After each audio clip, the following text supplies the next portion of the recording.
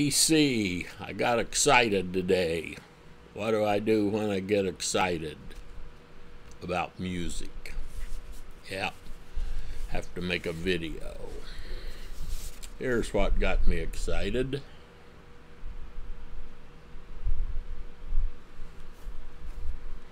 I know it's not going to get you guys excited, but I'm going to try to sell you on it. Maria Muldaur, Sweet and Slow, 1983. I'm going to show you also this record by Maria Muldaur. And we're going to have a needle drop off of this record. My first shot to see if I can get a strike against me. But I played this record, had it sitting out here for a while. Bought this at the antique mall for $3. I figured I got 10 of her CDs. So I figured I'd probably have it on CD. Didn't even know. I had it sitting over here as a record I wanted to play. And today I decided was in the mood to listen to this record. I put it on. Holy cow. This is one of her best records. And I know she doesn't get a lot of love in the VC, but I want to talk about this a little bit. This is kind of like two records in one.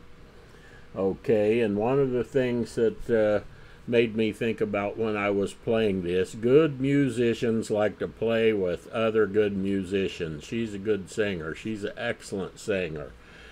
So I put this record on, and a tune that I heard someplace else the first time and wasn't familiar with it, Cooking Breakfast for the One I Love. I put this record on, I didn't even look at it, that was the first tune. I couldn't believe it. So then I started getting interested, and I got the album cover out, and I looked at it. Well, guess who's on piano? Mac Rebennack, Dr. John. Got a guitar, bass, and drums on a bunch of the tracks here, and these guys are all really good. So I said it's kind of like two records. It was recorded in New York, end of 1982, issued in 1983. The first side is a little more old-fashioned bluesy. Of course, Dr. John on piano, you would expect that. Adam and Eve had the blues for Hoagie, there's going to be the devil to pay, Sweet and Slow, and Brother Seek and Ye Shall Find. Well, side two, just as good as side one, all tunes good, all performances outstanding. It's a little bit more, I don't want to say modern jazzy, but you guys that like modern jazz will enjoy this. And on piano on side two is Kenny Barron. Never heard of him, didn't know who he was, so of course I went and checked him out a little bit. Well, he's more of a modern jazz pianist. He was a pretty young guy back when this was made. He's still going strong. In fact, he's performing on Jazz at Lincoln Center in December of this year with his jazz trio. Music just as good, but a little difference in the arrangements and the kind of sound, and I think there's something on here that everybody would like. 6 tunes on side A. Side B, only 4 tunes, a little more modern jazzy. The boys get into it a little bit more. Oh Papa, Lover Man, Oh Where Can You Be, Gee Baby, Ain't I Good to You, and Prelude to a Kiss, Duke Ellington tune. So we've got a lot of variety on here. I paid $3 for this. The jacket's VG and the record's VG++, and wouldn't be surprised if you can't find these in the dollar bin. This is really good musically. It's really good sounding. You want to get a good copy of this. You want to enjoy it. Well, when it came out in 1973, I don't know if this wasn't her first record. She did other stuff, but this was her first big record. Her first husband, Jeff Muldaur, they did some jug band music records and so forth. This had her only big hit. I didn't look up to see how it came out, but it's certainly a top 100, maybe a top 10. Midnight at the Oasis, and that's one of those things where a big hit maybe doesn't do you much good, because people think the rest of the stuff you do is going to be like that, and that's not what she does. She does a different kind of music. I think she does the music she likes. She doesn't do the music that's somebody is saying, well, this is going to be a big hit and it'll make you famous and put you on MTV or whatever. A nice variety. In fact, I think Midnight at the Oasis, kind of a completely different tune than all of the rest of the tunes on this album.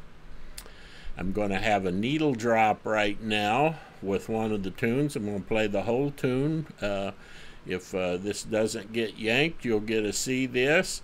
My own record store has 2 or 3 copies of this in the dollar bin. I know you can pick this up for $1, but pick up a decent copy. I didn't look at the records in those. You want to get a good copy of it. One of the things I noticed, all of the ones in the dollar bin, the jackets were a little bit different. So, in fact, there were 2 or 3 variations there. So this thing's, because it had that one big hit, it'd been repressed a number of times over the years. This is the first edition that I bought when it come out. So listen to what's next, and hope you enjoy my first needle drop or presentation of a complete tune.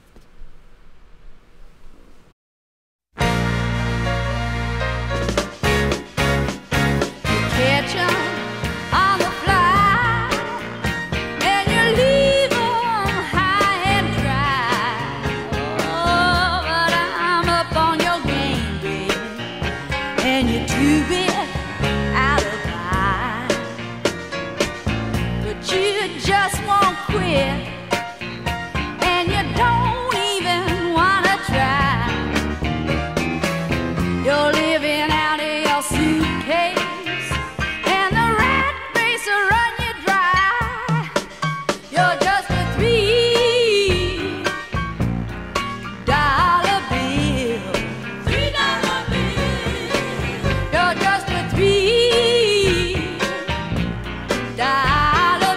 bill. $3 bill.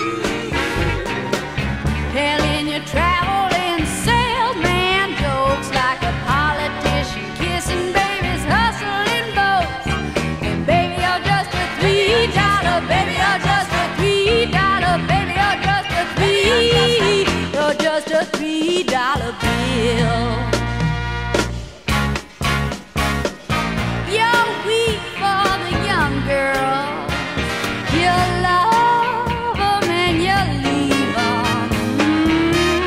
Your favorite hobby is seduce 'em and deceive 'em.